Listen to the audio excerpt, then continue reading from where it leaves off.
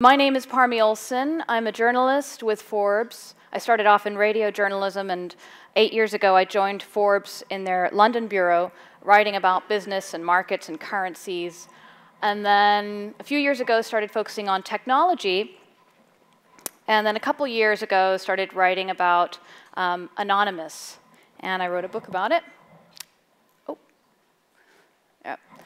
And now Forbes magazine probably isn't the kind of publication that you would expect one of their journalists to write about a bunch of young, anarchic people who go around subverting things on the internet and actually don't make much money at all. So just to explain why I ended up writing about Anonymous, in 2010, Forbes opened up a blogging platform.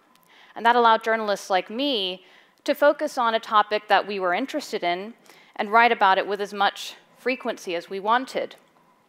Now, I got lucky because in that same year, December, Anonymous carried out one of its most notorious attacks against a series of financial companies to avenge WikiLeaks and to avenge the arrest of Julian Assange. Now, I was reading about this. I've always been interested in disruptive figures and underground societies. And I got tired of reading about rehashed articles online, and so I started interviewing some of the supporters. And eventually, I made contact with some senior organizers and realized that this wasn't just a group. This was a whole culture with a history, with etiquette and its own language almost, with jargon. And so that really fascinated me. And so I became obsessed with tracking these guys and ended up getting in contact with some senior figures who created lulzsec, which was a splinter group of hackers. And I was tracking them every day behind the scenes and also what they were doing in the public eye, which was attacking cyber attacks against big names like Sony Pictures and Fox News, even the FBI and the CIA. And so the next few months of reporting, very hair-raising. I had hackers threatening to destroy the company I was working for. I watched my sources get paranoid. I was able to meet some of them face-to-face through convoluted means of encrypted communication, and then some of them got arrested. It was actually quite emotional at times. And what I learned was that a lot of these guys were young men, unemployed and quite isolated in society, extraordinarily intelligent, but also often lacking an extraordinary amount of common sense. It was full of contradictions. So for example, this is Jake Davis, who I met face-to-face before, while he was still part of lulzsec and before he was arrested. And online, he was Topiary. That was his nickname. He was the leader of, one of the co-founders of lulzsec and this witty, charismatic kingpin in the community. But face-to-face, he was this scrawny young man who was actually not particularly good at socializing and quite shy. Of course, he's not like that anymore. This was a while ago. I also learned about a website called 4chan, and you'll hear a little bit more about this from Cole Stryker, my colleague, who's really investigated this. And this is a website which Anonymous started on. It's been called, well, I won't say the word, like the armpit of the internet, because it hosts a lot of porn and graphic violence. But at the same time, it is also a place where people come to honestly discuss their fears and their proclivities and their inhibitions. And one of my interviewees, who I called William in the book, and he allowed me to take a picture of him by covering his face, went on 4chan for many years, every day. This was like his life. And this was a place where he could honestly talk about things with people in such a way that he couldn't in the offline world. It was a real community for him, even though he knew no names, no nicknames or anything. So I'll just give you a brief rundown on some of the key things I learned about Anonymous and what it was. Well, first of all, when we were first reading reports about Anonymous, it was referred to as a group of hackers, which is not true. It was not a group. It was more of a network of ever-shifting nodes. And most of them were not hackers. Most of them didn't know programming languages. Most of them were actually just very good at trolling or knew the community very well. And also, the attacks that they carried out were very easy to do. They would download simple web tools from the internet, which had been previously created for penetration testing by IT security guys, subvert those tools, and use them to launch cyber attacks. Super easy to use.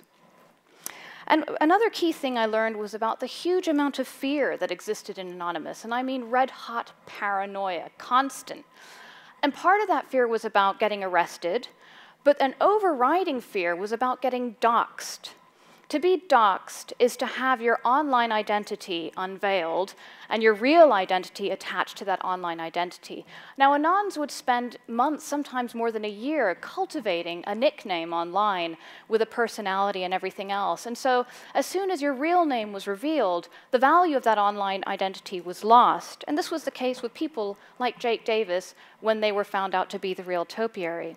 And so it was a huge threat. Nobody wanted to be doxxed, but that threat was constantly being tossed around. So for me, in hindsight, that raises a lot of questions about privacy. Because I think for a lot of these guys, anonymity was the one true way to experience privacy in an age when corporations and governments know more about us than ever before. Last December, about 2 years after I wrote my book and researched Anonymous, I moved from Forbes in London to transferred to San Francisco, where I started studying and researching mobile technology in Silicon Valley.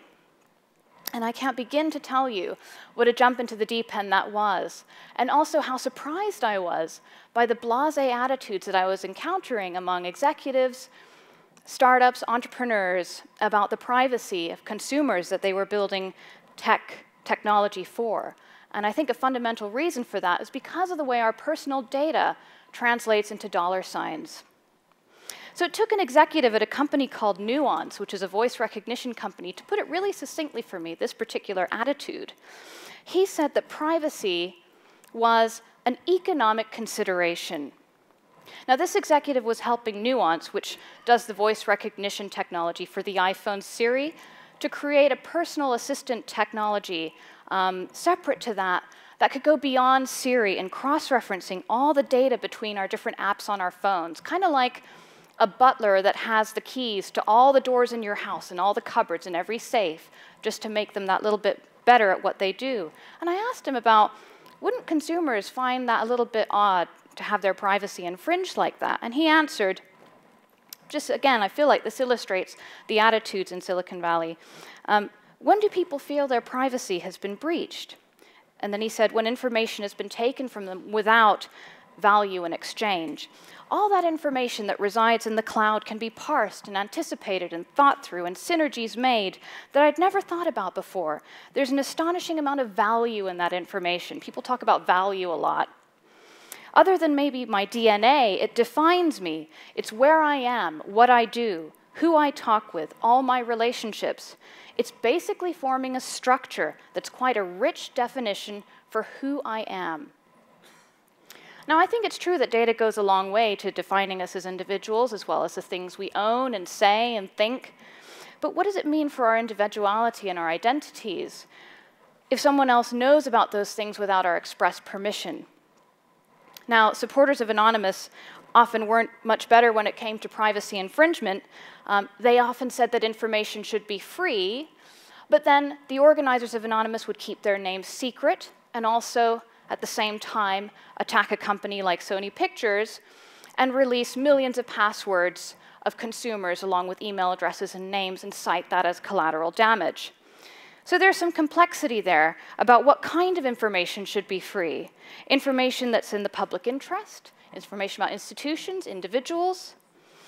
So that debate's raging on. But one thing I know for certain is that information about us is being traded all the time, more and more behind the scenes.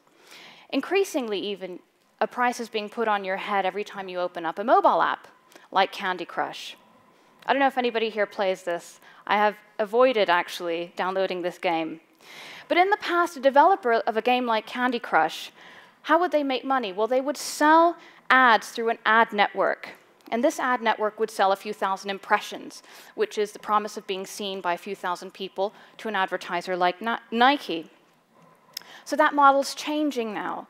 App developers can insert an analytical tool into their app that tracks how people are using the app so they can make the app better, but also so that an advertiser can better target that person with ads, and so the developer can make money.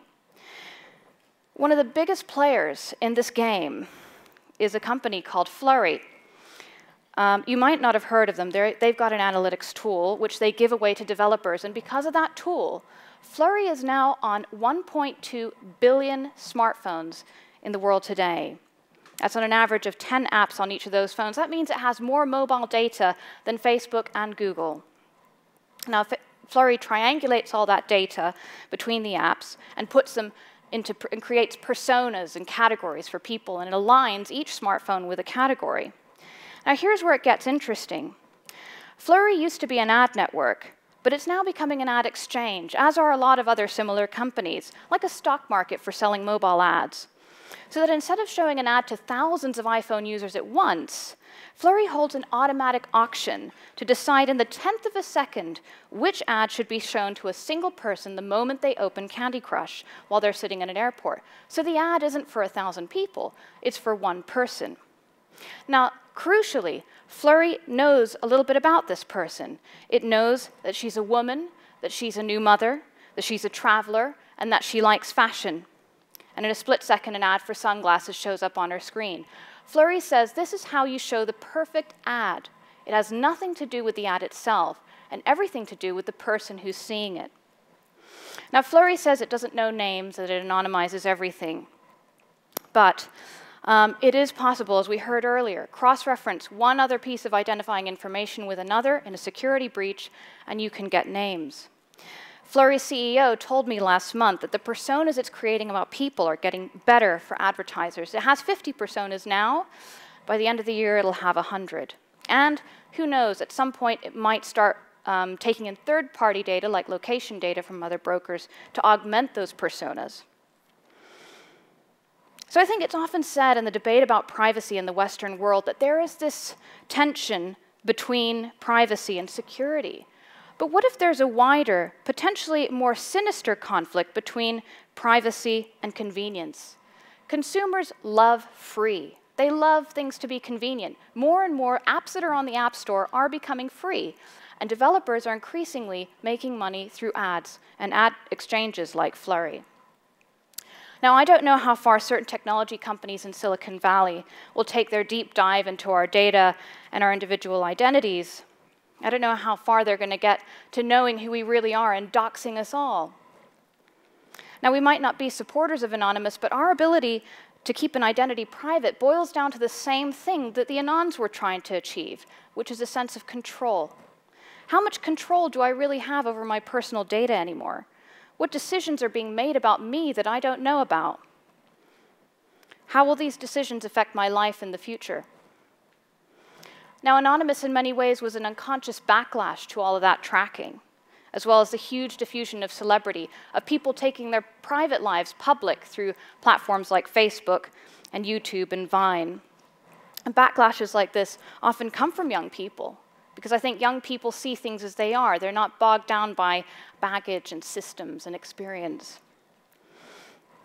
A bunch of young people started Anonymous in the mid-2000s as a way to vent and bully and hack and protest, all of the wonderful and terrible things that make us uniquely human. And they did so at a time when it was becoming increasingly difficult to become anonymous online, and in some pockets of modern society to be human as well, perhaps. With so many algorithms and quants and trading desks that are deciding and helping to determine what we click on, what news articles we click on, or what music we listen to, or what movies we are going to watch, or what we watch on TV. There's a famous theory posited by Ray Kurzweil of the computer-human singularity happening by 2045. Well, maybe by then, if another network of like Anonymous is created by a new generation of people, my guess is they won't gather online anymore, because the very definition of going online will be to forego any privacy or anonymity at all. Maybe they'll just shut down their devices, take off their augmented reality glasses, open the door, and go outside and meet one another face to face. Thank you very much.